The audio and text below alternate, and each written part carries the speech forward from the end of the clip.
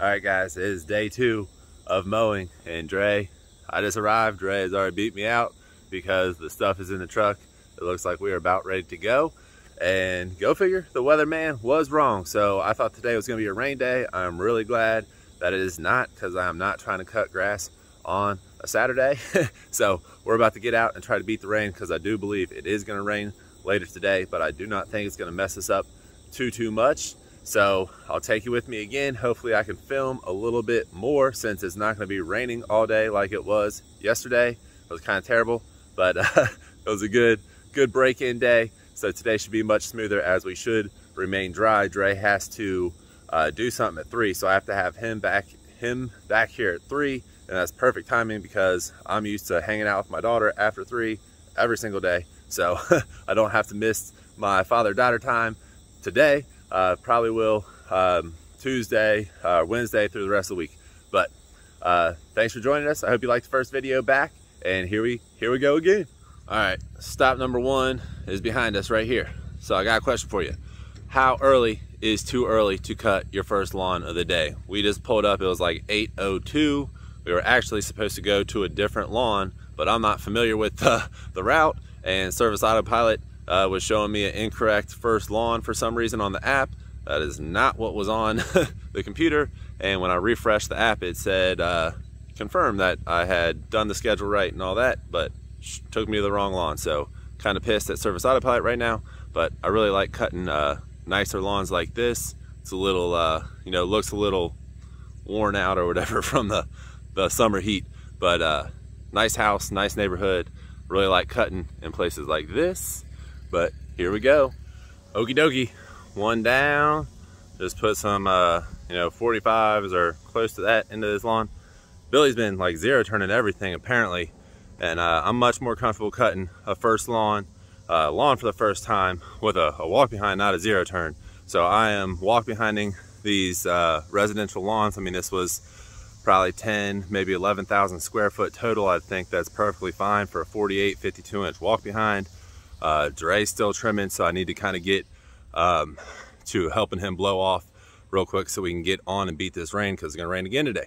But I'm gonna flip the camera around and show you a couple things that I'm gonna have a talk to with Dre about when we get back in the truck, because I think, you know, he needs to learn this stuff. He's doing a great job, but he's still relatively new. I think this is his 2nd season, so I'm gonna give him a couple pointers on the trimming and edging and stuff like that. Okay, so what I wanted to show you is along the street here and everywhere around, he is trimming along all the edges. I'm not a fan of that. I think the edges should be edged and not trimmed, like not topped off.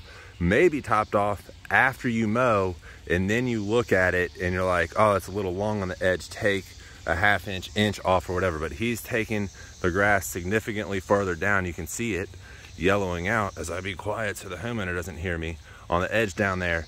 And then I didn't get any of this grass in this bed right here. He's trimming, when he's trimming around the edges of all this stuff, he's facing the wrong way. Remember, the grass is always gonna fly one way out of the trimmer. I believe with these steels, it's gonna fly out towards the left. So you would wanna have, you know, the grass flying away from the bed when you are trimming, if you're gonna do that, so it doesn't get in the bed, it goes away from the bed. It looks like he did it correctly here, or the grass wasn't just as long or whatever. But another thing I wanted to point out real quick before we get out of here is the rubber mulch. Not a fan of rubber mulch at all. Maybe for a playground, but other than that, rubber mulch kind of sucks in my opinion. So there's Billy's stripes with the 60-inch zero turn, and there are my stripes with the 48 walk behind. So really nice look with that combo right there. But time to get to blowing off. So we're at stop number 2 for the day. I think we got that one right there, and then on this street we got one like halfway down the street, and then we got the one on the corner. So they're a little too far for me to just park the truck once and cut all these lawns. So we are gonna make 3 stops real quick, but this is great that we'll have 30 seconds of drive time in between 3 stops. So obviously that is the name of the game. Get your drive time down, get your route tight, and increase your profitability. So let's go. Okay, so I kept Dre's lines right here. Dre normally cuts this one. He's let me cut everything. It's great. He's 21 though, so I'm the old guy. There are my lines. Those were Dre's lines going diagonal right there. And then what I wanted to show you here, hopefully the blower don't get too loud, but it looks like he's been cutting this back hill the same way over and over and over again. So it's another learning lesson. But if we come down here, the grass looks kind of funny because what I did was kind of put the mower in the middle of the lines. So as you can see, it looks a little bit funny on this hill because I straight cut his the lines that he's been mowing like all season, potentially last season too, and I cut them in half. So my wheels were in the middle of his line, and that's why it's all like matted down and almost rutted a little bit, where it's been going over it and over it and over it and over it. But that's a situation where it's a hill. It's kind of hard to do anything about it. But we're about to go up the street to the next lawn and keep it moving. All right, real quick. I just busted a zero turn out because I wanted to knock the cobwebs off, but there were none. But this lawn, I don't know if you can tell, it has more weeds than grass. So I figured that'd be a good lawn to actually just, you know, if I forgot how to do something on zero turn, not tear up the grass or anything like that, I thought it'd be a good time to do it. But does anybody get any joy out of cutting a lawn like this? Like, there's no landscaping around the back. There's some junk plants on the side and around the front. I mean, I get no pleasure in cutting this. Can't believe you can see the stripes that well, honestly. But let me know in the comments. Grass on the face. Okay, so we're to the next lawn, and I noticed that sign. If you can't tell, that's the lawn we're cutting. It says pending. So Dre already told me that the people moving in have contacted them and they'll be cutting the grass. So my suggestion was, if you didn't know who was moving into this house, send them a letter immediately as you know, your customer moves out. Send them a letter and say, you know, new resident or whatever you got to say on the letter, and then just say, hey, we cut the grass, we'd love to continue cutting the grass and try to keep this customer, you know what I mean? All right, we gotta get to cutting. Okay, we just got done. We gotta get on to the next one. I just want to show you, we got lines that way, we got lines that way, and then we come. You guys sure are noisy. We do our best to be quiet. Don't tell me that. Okay, started sprinkling on us again a little bit today. It was supposed to hold off for us, but so my question is I was kind of like, should we skip this? But I did send out an email asking everybody on the route this week if they wanted to be skipped, and this guy did not say he wanted to be skipped. So we're gonna go ahead and cut it. So here we go. Okay, I got the safety glasses on after got something in my eye. Should have taken a picture of it. It was pretty crazy. But of course this fence is in the way. But what I'm trying to show you is my stripes going this way, because the majority of people coming in here are driving up this street, or obviously back down that street. But to get to here, as far as I know, you have to come up this street.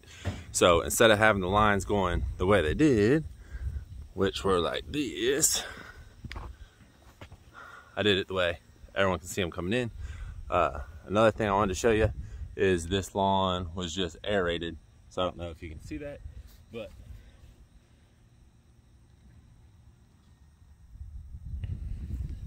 if you're new and you see all those plugs in the lawn just got aerated.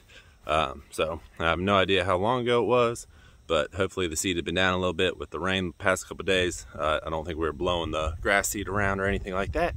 Love seeing people that care about their lawn getting it aerated and overseeded, because it's certainly not a super cheap service, but good looking lawn right there. Like cutting these. Okay, we got a twofer. We got this one and the next door neighbor. And what's really cool about these two lawns is they were literally my customers way back in the day. So between me and Billy, we've been cutting these lawns for like 15 years. It's pretty crazy when you think about it. I think, I know like one of the next stops is been a long time customer, probably just as much as Mike here. This one picked up a couple years after this one. We're still trying to beat this rain, so gotta go. Okay, So I was kind of excited when we got here because we were cutting that house with the star on it. Looked kind of cool compared to all the other houses in the neighborhood, cool yard, that kind of stuff. And then I get around the backyard and there's like hardly any grass. I don't know why that won't come off my face. There's hardly any grass in the back because of all the tree cover. And before I know it, I'm like, what just happened to my leg? And it was a bee sting. Before I ended up running like halfway down the street, basically to that red car up there, that's where I went. Still had one bee chasing me. I'm pretty sure I got stung at least 5, if not 10 times. So I don't really know what the protocol is. That's actually never happened to me before. But my legs are stinging really, really bad right now. So we're about to go to lunch and see how I feel after that. But right now my legs are on fire. So as you are cutting, watch out for random packs of bees. I don't know what they're called, but they ain't playing. They're a real deal. So watch out. Okay, we're back from lunch. About to cut this guy. Pretty sure I was stung at least 5 times. So apparently I'm not. Apparently I'm not allergic. I had no idea.